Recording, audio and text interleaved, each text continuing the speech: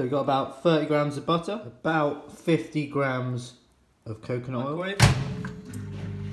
Play the drums. Yeah. Mix round.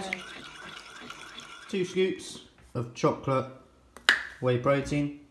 It's quite a heaped one. About 40 grams of cocoa powder. 30 grams of honey. About 20 grams of marshmallows. A sprinkle of flaxseed. Some chopped cherries.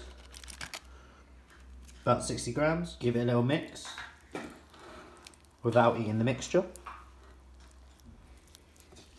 Flatten it out because we're going to cut it into 12 squares. Don't lick the bowl. And we cut into roughly 12.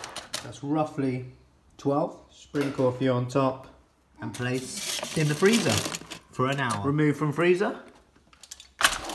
Have a taste.